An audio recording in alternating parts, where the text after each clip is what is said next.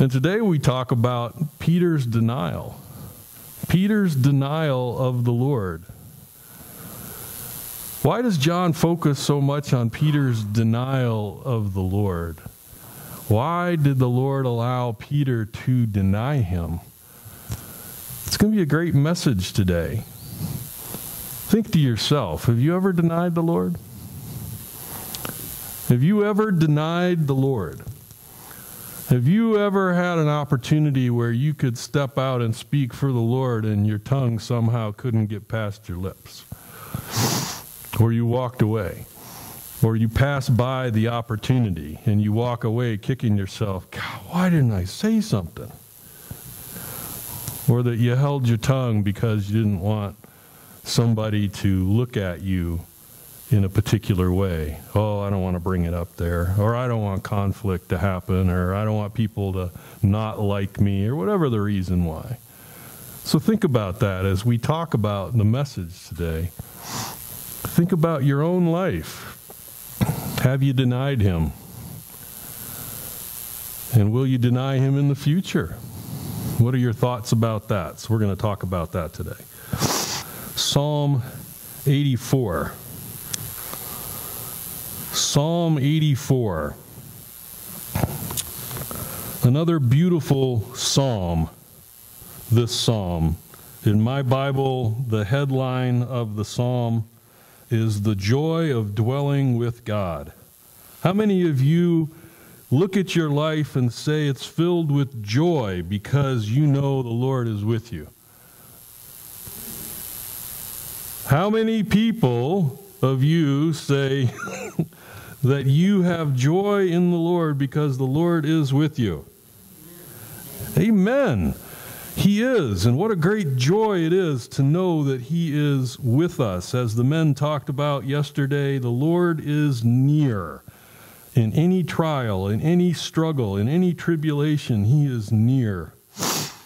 The word of the Lord from Psalm 84. How lovely are thy dwelling places, O Lord of hosts. My soul longed and even yearned for the courts of the Lord. My heart and my flesh sing for joy to the living God. The bird has found a house, and the swallow a nest for herself, where she may lay her young. Even thine altars, O Lord of hosts, my King and my God. How blessed are those who dwell in thy house. They are ever praising thee. How blessed is the man whose strength is in thee, whose heart are the highways to Zion. Passing through the valley of Baca, they make it a spring. The early rain covers it with blessings. They go from strength to strength. Every one of them appears before God in Zion. O Lord, God of hosts, hear my prayer. Give ear, O God of Jacob.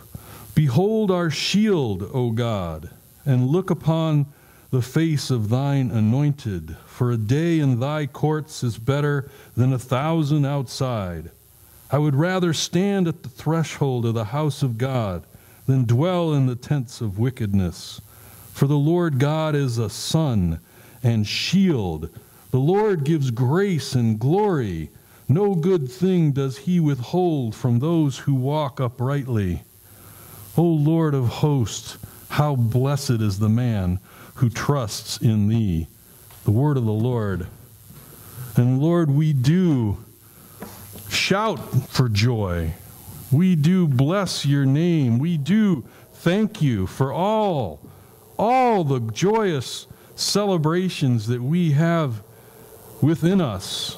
And even though we go through difficult times, even though we go through struggle, even though we go through trial, we go through tribulation, we deal with age, we deal with weakness, we deal with lack of strength physically.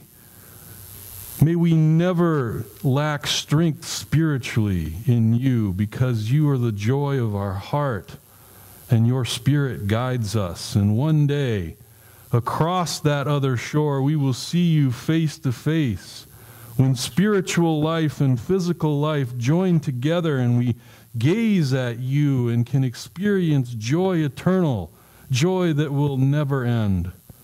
Let us practice that joy here. Even in the midst of trial, may we practice joy, and may we celebrate in joy, and may we sing for joy, because you are our God and King, and we love you, Lord. And we pray these things in Jesus' name. Amen. Today, so no children's church today, we want to start with the reading of the Word from John 18, verses 12 to 27. The Word of the Lord. So the Roman cohort and the commander and officers of the Jews arrested Jesus and bound him and led him to Annas first, for he was the father-in-law of Caiaphas, who was the high priest that year. Now Caiaphas was the one who had advised the Jews that it was expedient for one man to die on behalf of the people. Simon Peter was following along, and so was another disciple. Now that disciple was known to the high priest, and had entered with Jesus into the court of the high priest. But Peter was standing at the door outside. So the other disciple, who was known to the high priest, went out and spoke to the doorkeeper and brought Peter in. Then the slave girl who kept the door said to Peter, "You are not also one of this man's disciples, are you?" And he said, "I am not." Now the slaves and the officers were standing there, having made a charcoal fire, for it was cold, and they were warming themselves, and Peter was also with them, standing and warming himself. Then the high priest questioned Jesus about his disciples and about his teaching. Jesus answered him, "I have spoken openly to the world. I have taught in synagogues and in the temples, where all the Jews have come together. I spoke nothing in secret. Why do you question me? Question those who have heard what I spoke to them, and they know what I said." And when he had said this, one of the officers standing nearby struck Jesus, saying, "Is that the way you answer the high priest?" Jesus answered and said, "If I have spoken wrongly, testify of the wrong, but if rightly, why do you strike me?" So Annas sent him bound to Caiaphas, the high priest. Now Simon Peter was standing and warming himself. So they said to him, "You are not also one of his disciples, are you?" And he denied it and said, "I am not." When the slaves of the high priest, being a relative of the one whose ear Peter cut off, said, "Did I not see you in the garden with him?" Peter then denied it again, and immediately a rooster crowed. And may the Lord bless the reading of his word and its exposition today, Lord, that we might know what to take from this and apply it to our lives. We pray that in Jesus' name. Amen. Well, last week we talked about Jesus' arrest, or the beginning of Jesus' arrest. Jesus had come to the Garden of Gethsemane with his disciple. He had been doing that very often. And so it was a known place to him, and Judas shows up there with an entire Roman cohort. And a commander, it says here, was there with them, a commander of 1,000 troops. And so this large scene of Romans show up, and also the temple police are there, and they come and they ask for who Jesus was. Judas betrays Jesus with a kiss. We learn that in the other Gospels. And we went through that passage, and John's focus in that passage was not so much of the narrative of the events of that, but that Jesus did two things.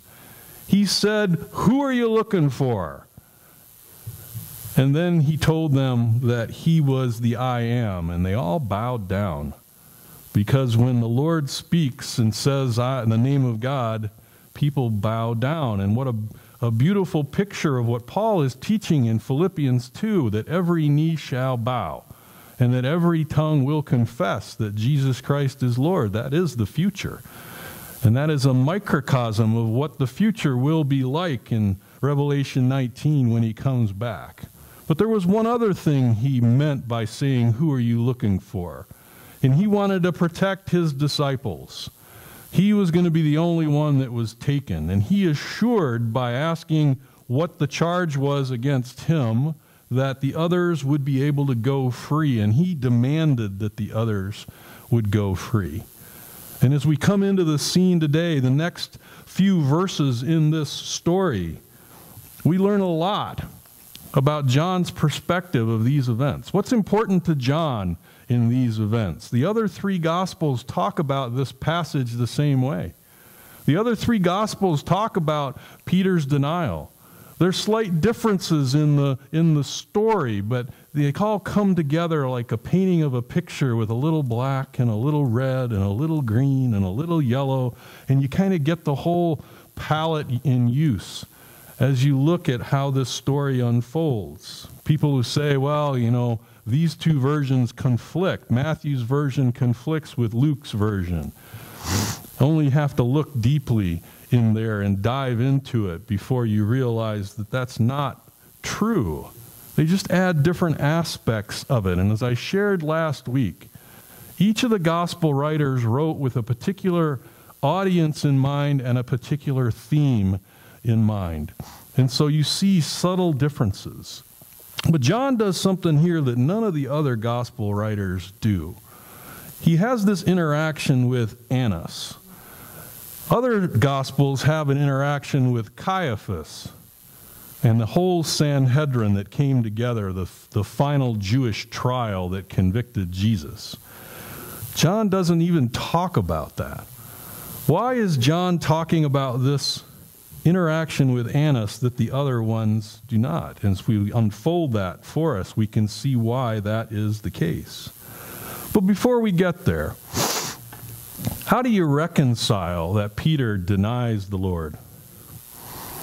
How do you reconcile in your mind that Peter denied the Lord? Can a believer deny the Lord? Can a believer, when faced with the challenge, can he deny the Lord? This event and this crowing of a rooster has been something that's taught through the ages. And it's been taught various ways. There was a pope named Nicholas I in the 9th century, was so overwhelmed by this idea that a believer could deny the Lord. He instituted something. And he said, on the top of the roof of every Catholic church, I want a rooster.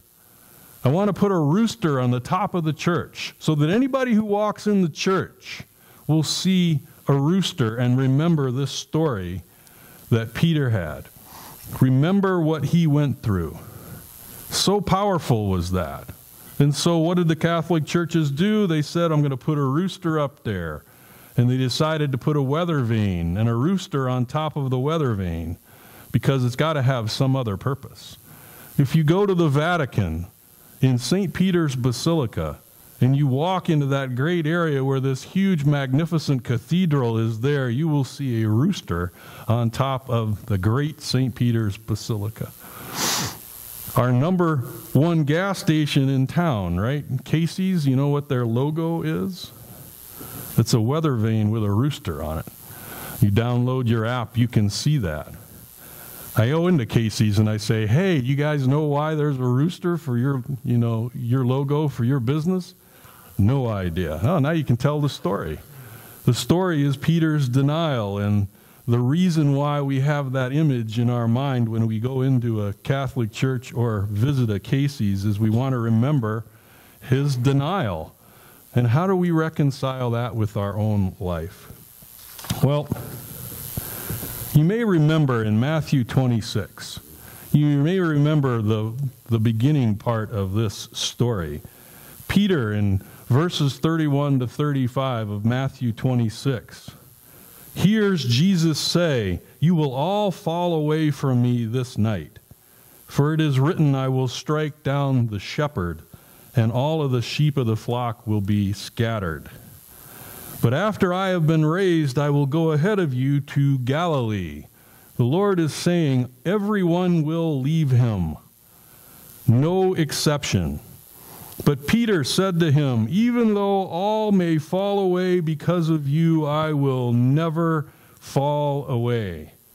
What a bold statement.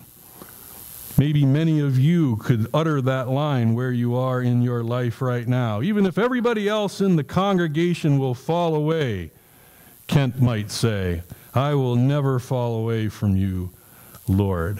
What a bold, bold statement. From that emotional high of that bold statement, Jesus looks straight at him and says, truly I say to you, this very night, before a rooster crows, you will deny me not once, not twice, but 3 times. Peter, not wanting to hear that from the Lord, says, even if I have to die with you, I will not deny you. And all of the disciples said the same thing too. His crew, they will not deny him. How bold of a statement is that? And so I ask you the question, now you guys knowing the story, how'd that work out for him? How'd that play out in his life? This very night, when Jesus utters this line, to the fact that Peter denies him 3 times, got to be less than a 5-hour period of time. His bold commitment lasted 5 hours, Regina. 5. 5 hours. How do we understand that? He denied the Lord 3 times. You remember Matthew 10? Matthew 10, verses 32 and 33, the Lord's statement on discipleship. Therefore, everyone who confesses me before men, I will confess him before my Father who is in heaven. But whoever denies me before men, I will deny him before my Father who is in heaven. You deny me before men, I'm going to deny you before my Father who is in heaven. Did the Lord deny Peter before the Father in heaven? Because he obviously denied the Lord 3 times. Is there any way back from that denial? Of course there is. Oh, come to the altar, right? We sang that song. Open wide. Forgiveness is found in the person of Jesus Christ. What a beautiful song to sing about recovery from loss. Why did the Lord allow Peter to have a bold statement?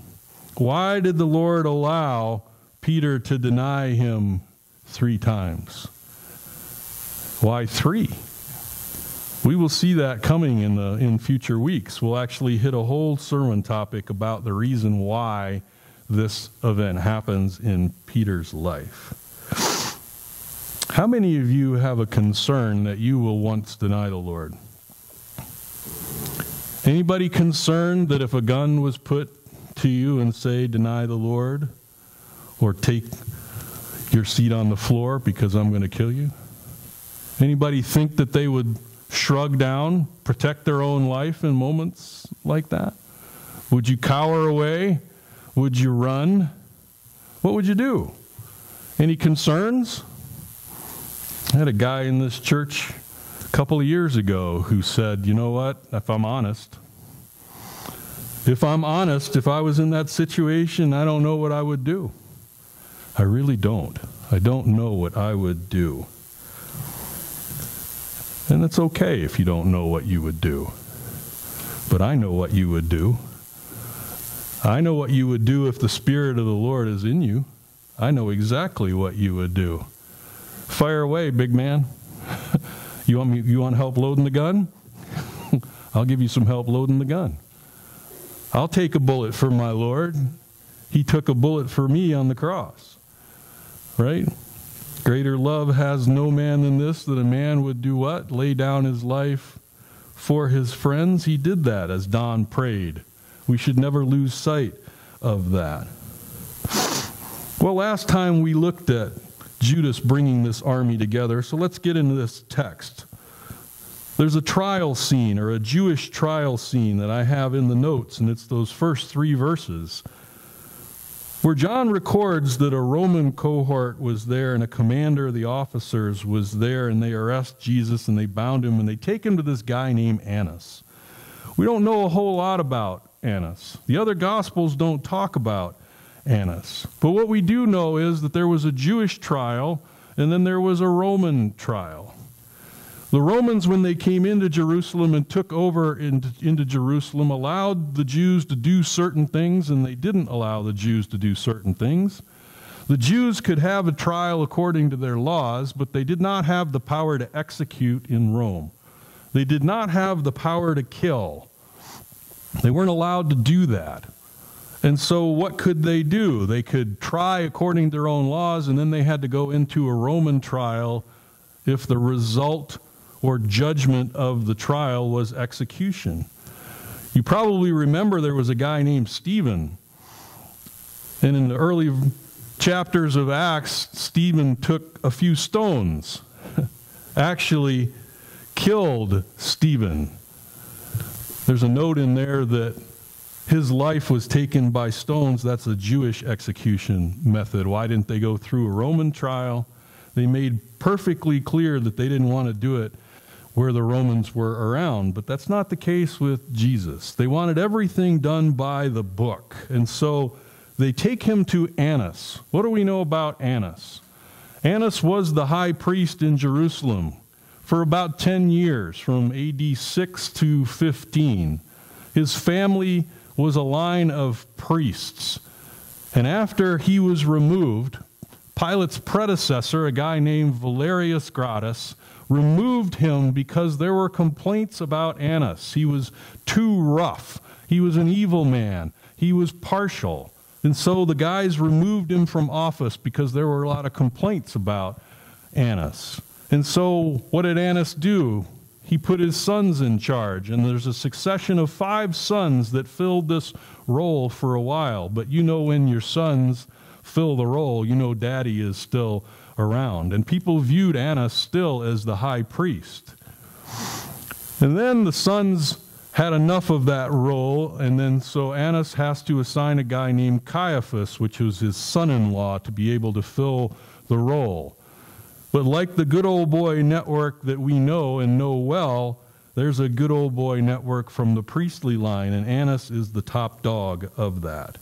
And so he gets Jesus' first audience with somebody in authority, and Annas has to deal with Jesus. Annas, being a guy like he was, an evil guy that he was, he didn't really follow all of the rules. He tended to create his own rules. I'm sure you can remember many leaders in history that like to create their own rules. They don't want to follow the law. They want to be a law unto themselves. It doesn't take that long to look across the globe now that there are a lot of people who are like that, with puppet governments that would put rule in place. And Annas was one of these guys. So Caiaphas had an interesting role with Jesus, because they're trying to figure out, the Sanhedrin was, the Jewish Supreme Court, 71 members. When Jesus comes into town, he stirs up a lot of activity. And it's coming during the time of Passover, where the city would swell by so much, and the Romans were all concerned about having order during this time of festival. They brought armies in and sat them up in the temple area, the north part of it, called the Antonio Forest, and they were watching over the city.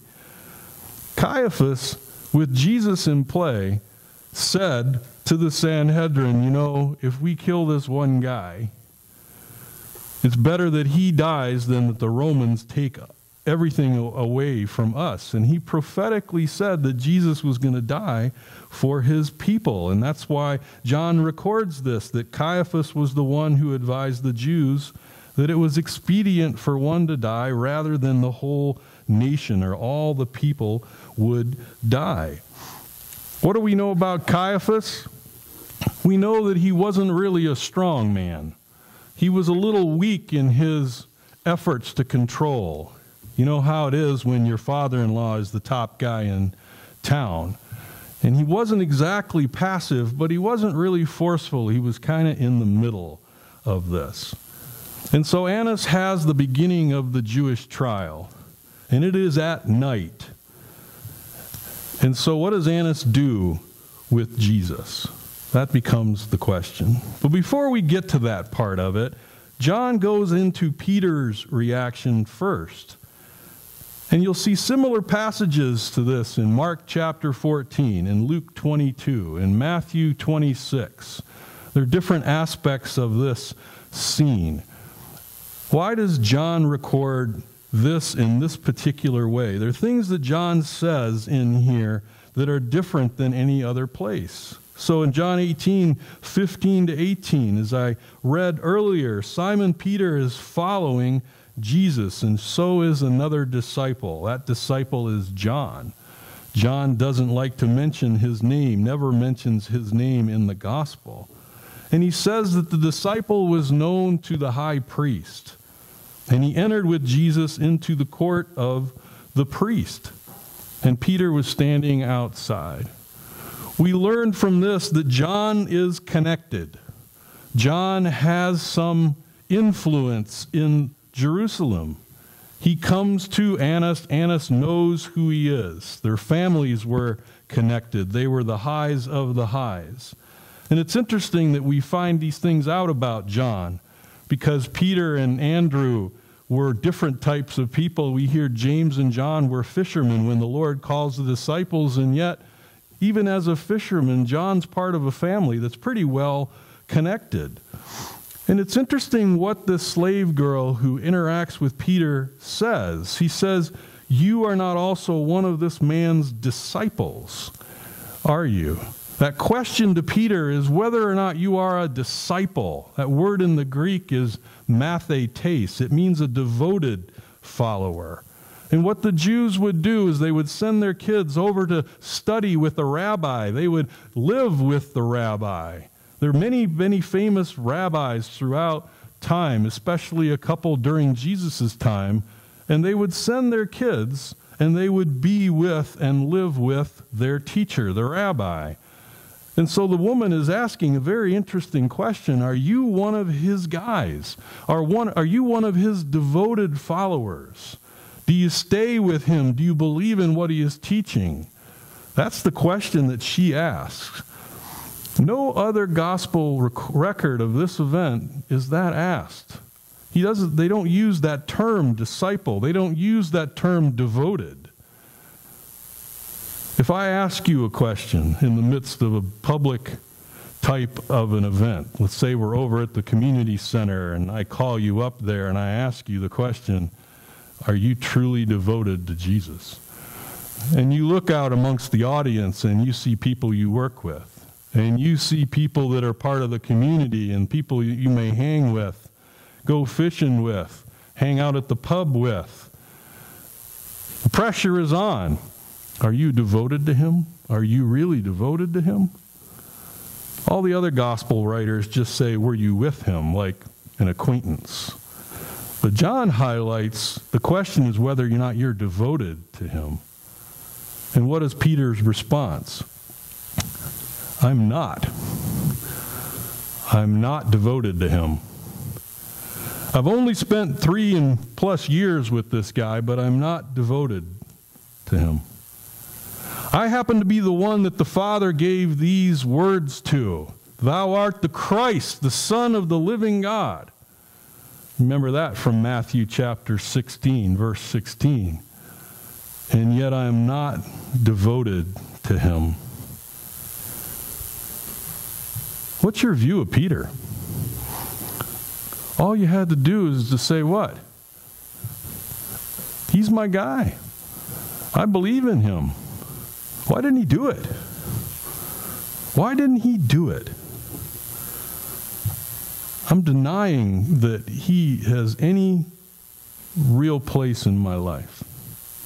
I'm denying that I'm a part of him and that he is a part of me. I'm denying him completely. There was no equivocation. It's a straight word in the original language. Ain't my guy. If you deny me before men, I will deny you before my Father who is in heaven. Was that word that Peter got all the way back a year or so earlier in his mind as he said no? How many of you are faced with a decision like that and your thought process goes back and forth really quickly? What do I say? What do I say? What do I say? Do I say something? Do I stand up if I'm a kid in school? If I'm a teenager? You don't believe in this Jesus stuff, do you? What goes through your mind? Oh, I can't say that, man. People won't think I'm cool. Well, you're probably not cool either. You're not cool anyway. They won't like me if I say that. What will they treat me like? Will they treat me differently? Will they not ask me to go to events? Will they exclude me? Will they excommunicate me from my clique? Will they look down upon me? Will they not like me at work? I mean, all these things could flood your mind when you're asked to stand up and say what you believe in. Why did Peter not do it? Well, let's go back to the Jewish trial a little bit here. Verses 19 to 20. Why does John record this interaction with Annas? Obviously, he knew Annas. He had connections, so he's the only gospel writer that mentions it. But maybe there's another reason. The high priest questioned Jesus about his disciples in verse 19 and about his teaching. And Jesus answered him, I have spoken openly to the world. I've taught in the synagogues and the temples where all the Jews have come together. I spoke nothing in secret. Jesus is not some false teacher. He's not somebody trying to pull you away. He's not pulling the disciples away. He doesn't have this secret engagement area. There's no secret vows or secret oaths. He's straight out preaching in the synagogues where everybody can hear him and everybody can see him. We call that transparency. He is transparent in his message. There's a reason why, as I was saying on Wednesday night, every message we preach here goes up on the web. Every set of notes I teach from goes up on the web. Transparency, right? There's nothing that happens in secret. He's not hiding. He wasn't a cult leader. It's interesting that when Paul followed along, he followed the same pattern of this. Paul spoke about his ministry in Colossians 1:25 to 27. He says, of this church I was made a minister according to the stewardship from God bestowed on me for your benefit, that I might fully carry out the preaching of the word of God. That is the mystery which has been revealed, that was hidden in the past ages and generation, now being manifested to his saints. He says, I follow along that same ministry pattern. And when Paul started his missionary journeys, his first destination in any town, if there was a synagogue, he was showing up in it. He was teaching there. It was out in the open. The times where there was not a synagogue around, he would go where the marketplace was. He would go to the river if everybody congregated around the river. The message is out in the open. There's nothing hidden. It's no secret. Why is that important to be transparent? Why does Jesus tell Annas, you know what, everything I do is out in the open? Where is Jesus right at that point? Is it out in the open? Is it in a courtroom? No. He's in the house of the judge. And it's at night. It's all secret. And yet he's talking about, look, dude, when I talk, it's not like this scene. When I talk, it's out in the open. Everybody can hear what I'm saying. But now we're cowered into this little room outside of your house in this courtyard area, etc., and we're having this conversation here in the middle of the night. People are warming themselves outside. It's freezing. The press is not there. Nobody has taken record of this event at all. How different I am than you. If you were a real high priest, what would you do?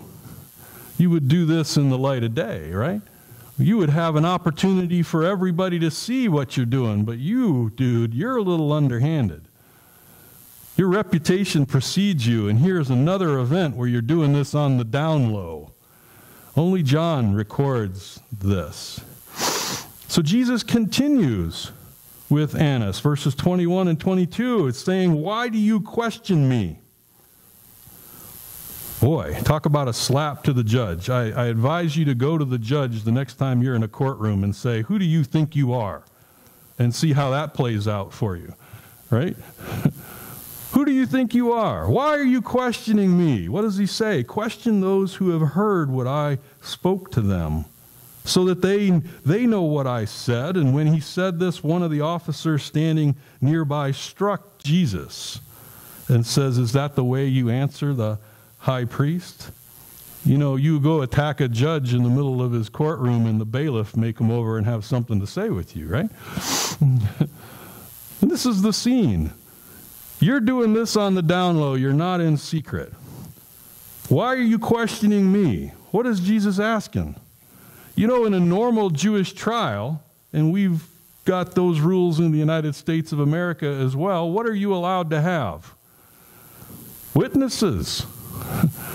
Where is your accuser? Where are the people who are saying that I've said things that are somewhat evil, that are not right? Where's your guys? You don't have anybody.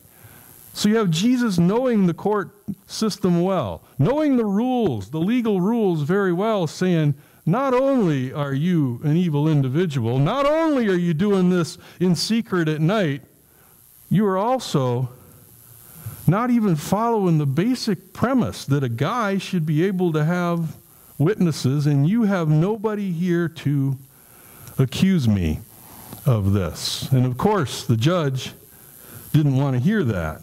And so he probably had a hand signal to one of his henchmen, and one of his henchmen decided to strike Jesus. Verses 23 and 24. Jesus answered him and said, if I've spoken wrongly, testify of the wrong. But if rightly, why do you strike me?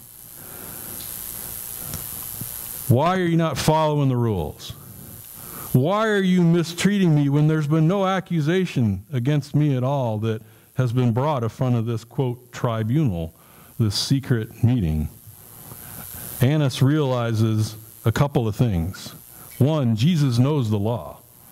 And he is his own lawyer at this place. He knows the law, and they're not following it. And the other thing that he knows is Jesus is not going to be bullied. He's not going to kowtow to the authority of the great high priest Annas. Where everybody else in Jerusalem may kowtow to this guy, Jesus is not going to kowtow to this guy. He's going to follow the law. And when I deal with people who are believers and they're in a legal situation somewhere, it's like, well, you know, I don't want to sue somebody because, yeah, you know, that's probably not what a Christian should do. Jesus took advantage of the law. Paul took advantage of the law. There's nothing wrong with making your case toward the law. There's only one caveat to that, right? And Paul talked about this. If you got a believer and a believer, what do? You settle it together, like a brother and a sister, or a brother and a brother, and a sister and a sister. And why take that in front of the court system when you guys should be able to work it out inside the church? But there's nothing wrong with taking advantage of the legal process. And many of you have had to deal with legal process before. In some cases, the government is not quite righteous in the way they administer justice. Justice is a joke in many cases. But that doesn't mean that we stop using legal processes for this. And so he sends him over to Caiaphas, saying, like, I'm not going to be able to bully this guy. He's calling me out one time after another for what we're doing here. He sends him bound to Caiaphas.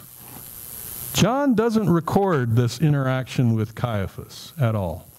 He moves on to Peter's reaction. It's obviously that his mind is focused on Peter when he writes this. But we have Matthew's account of what happened when he gets sent to Caiaphas. We see that in Matthew 26, 59 to 66. He says the chief priests and the whole council kept trying to obtain false testimony against Jesus so that they might put him to death. Great justice here. We've already determined he's guilty. We already know what the punishment is going to be, so let me go find some people to figure out a sham trial so I can look like I'm following the process when I am really not. And so it says they didn't find any, even though false witnesses came forward 2 came forward and said, the man stated, I am able to destroy the temple of God and rebuild it in 3 days. The high priest stood up and said to Jesus, do you not answer? Are you not going to say anything? Are you not going to comment on what these guys are saying? And it says Jesus kept silent. He didn't say anything. I'm not going to cooperate against false accusations. I'm not going to jump into these with false witnesses. This is a sham, and I know it's a sham. And so what does the high priest do in Matthew 26? He says to Jesus, I adjure you by the living God that you tell us whether or not you are the Christ, the Son of God. I adjure you. What does that mean? I want you to swear an oath. I want you to swear an oath to who you are. That's what he's asking Jesus to do. That's a direct question. If Jesus doesn't answer this, he could be denying his Father, right? But he doesn't have to swear an oath. He doesn't have to say anything. But what does he do? He takes the opportunity to say something. If he's going to be questioned about his relationship and who he is, his relationship to the Father, his placement in the Trinity, the fact that he's the Messiah, he has an opportunity in this platform, which is a public platform, when lots of people are around and listening, when you're hauled off into a courtroom in an unjust situation and you have the opportunity to be able to proclaim Christ. How many of you would love that opportunity? If you have an opportunity to be able to say that you believe in Jesus in public, would you take that opportunity? When the question is posed to you, would you stand up in the witness chair and say, I want to proclaim Christ? Man, many of us would just love that opportunity to be able to do that. And Jesus says, you said it yourself. Translate into that common Detroit language that I know really well, Jesus is saying, you bet I am. What are you going to do about it? Are you God? You bet I am. And so what do the guys say? The high priest in verse 65 tore his robes and says, he has blasphemed. What further need do we have for witnesses? He committed himself to this, and therefore he's guilty. You've heard the blasphemy. What do you think?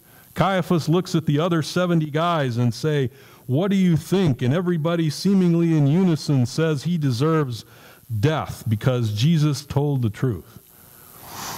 You go to a courtroom and you tell the truth and you deserve death. What kind of judgment is that? You think it's a righteous governmental system? Do you think it's possible that any innocent people can be convicted in the United States of America? No, that would never happen, would it? The wheels of justice, Lady Justice, she's not blind, is she? She's wide open eyes. She would never let that to happen. Of course so. But John doesn't want to stop there. He wants to go back to Peter. And it's the main part of this passage that we need to consider. Verses 25 to 27. Peter is standing there and warming himself. And for a second time, a guy says, you are not also one of his disciples, are you? And he denied it and said, I am not. One of the slaves of the high priest, being a relative of the one whose ear Peter cut off, says, did I not see you in the garden with him? And Peter denied it again, and then a rooster crowed. Was Peter saved at this time? What do you think? Was he saved? Did he believe in Jesus at that point? Did he deny Christ to many people? Did he give up his relationship to the Lord to protect himself? Did God and his plan put in place call Peter to do this? Was God behind his denial? These are great questions. We've talked about this in several different passages before. What happens to you when you get saved?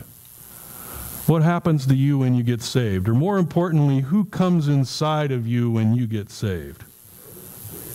Spirit. Did Peter have the Holy Spirit at this time in his life?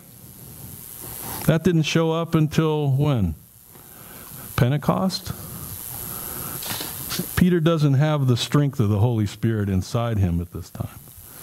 Therefore, we can understand his denial.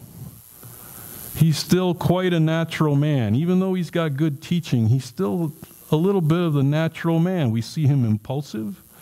We see him bursting out with commitments that he can't keep. We see great things out of him, but we don't see consistent things out of him. Peter is still a work in progress at this time of his life. You remember back into John 15? John 15, not too many chapters before, Peter heard these words from the Lord. I am the vine, and you are the branches. He who abides in me and I am him, he bears much fruit. For apart from me, you can do what? Nothing. You don't have a relationship with the Lord, and you don't have the strength of his indwelling spirit. You may deny the Lord. You may look at the horizontal events of the world and say, I don't want to face that, and you may deny him. But if you have the Spirit inside of you, if the Spirit runs your life, if you're committed to him in the Spirit, even though now as I mention these things to you, you may say, I don't know, Pastor, if I can face a gun bite. If the Spirit is inside of you, you will stand. Because you will not deny the Lord who bought you. You will not deny the Lord because the Spirit will buck you up with great strength. And you will say, I know him. Fire. I'll stand for him.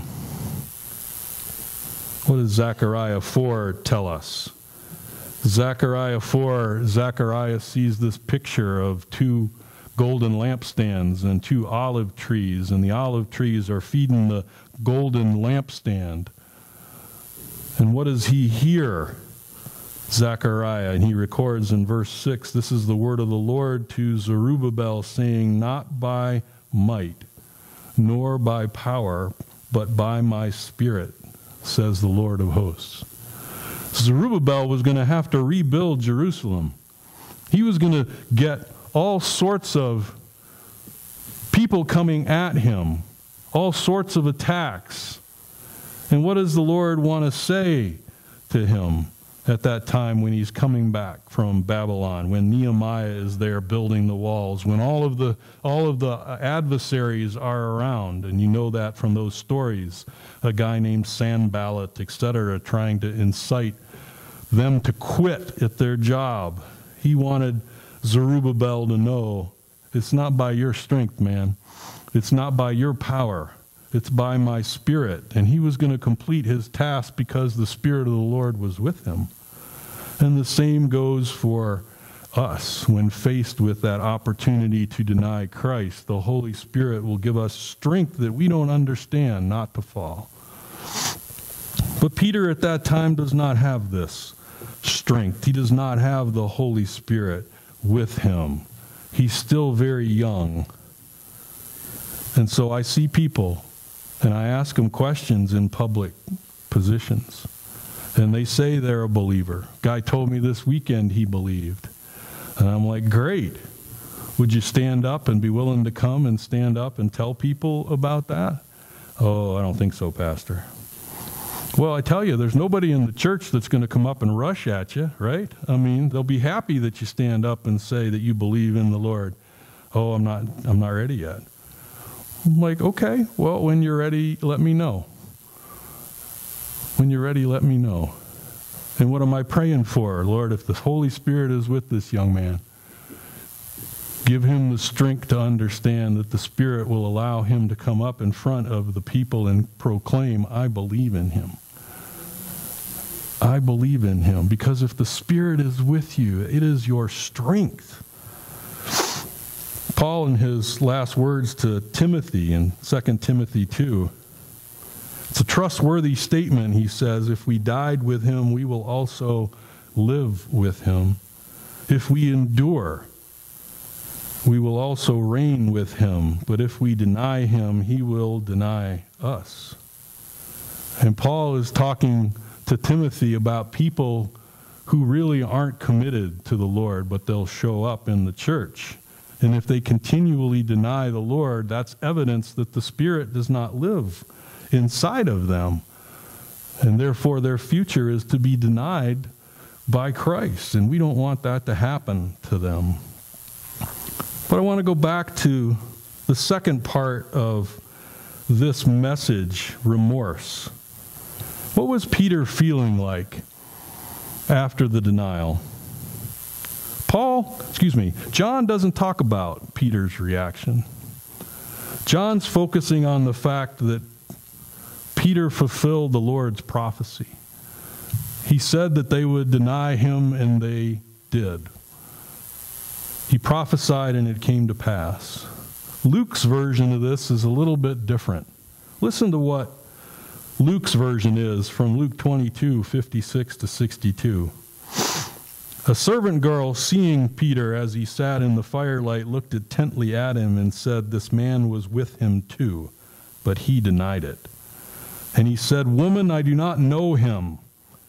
Man, what a powerful line. I don't know him. A little later, another saw him and said, "You are one of them too." And Peter said, "Man, I am not." After an hour passed, another man began to insist, saying, "Certainly this man was with him also, for he is a Galilean." But Peter said, "Man, I do not know what you are talking about." Immediately, like right as those words just came out of Peter's mouth, while he was still speaking, a rooster crowed. Now, Luke's gospel is written to show Jesus and his humanity. The next line, the Lord turned and looked at Peter. He is the only gospel writer that says the Lord turned and looked at Peter. Peter is in this courtyard. They're abusing the Lord in front of him. He's looking at him from a distance. He's watching what's going on.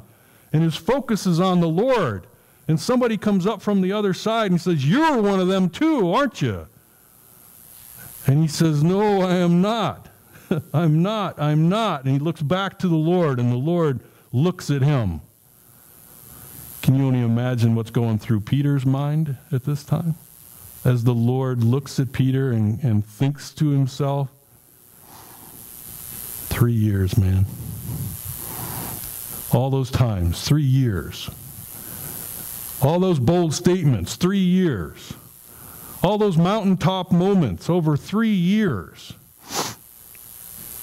And that's what you're going to say? What does Peter do?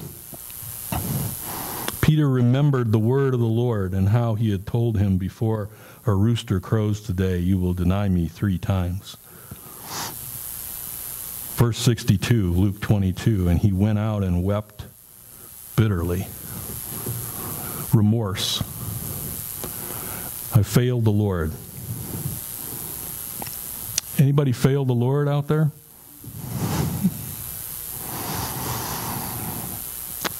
Anybody miss the opportunity to stand up for him in their life? Anybody miss the opportunity to make a difference for the kingdom in your life? What happens if the Lord was right there and he looked at you? How would you feel? I can't imagine what this young guy is dealing with at this point in his life. We've all denied the Lord. Maybe not directly, but passively. We've all said to ourselves, you know what? I'm not going to take the risk. I'm not going to claim to be a believer. I'm not going to stand up when people ask me because I don't want, because, whatever the because is. We've all made that mistake.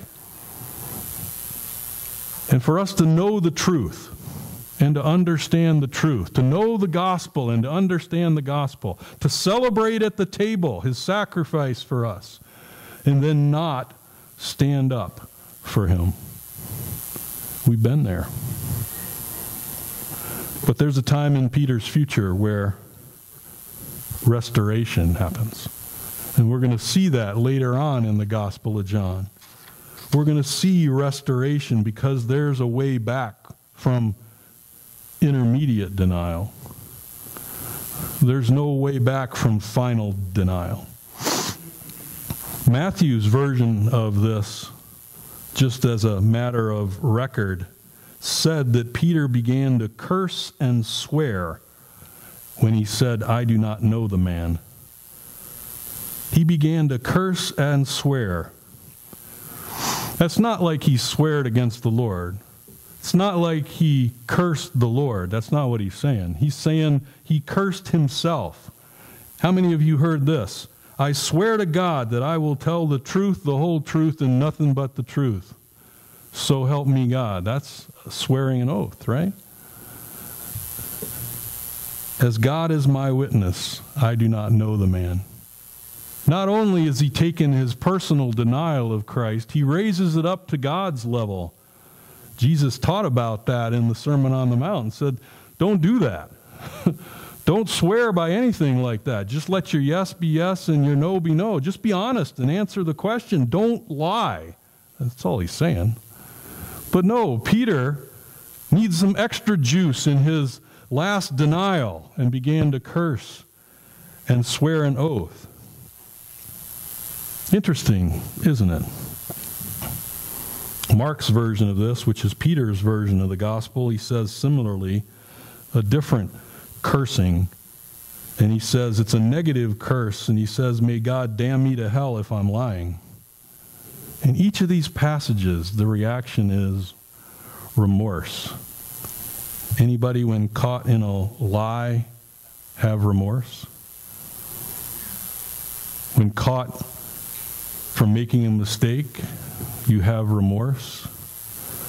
People think that coming to the Lord requires repentance, and repentance requires remorse.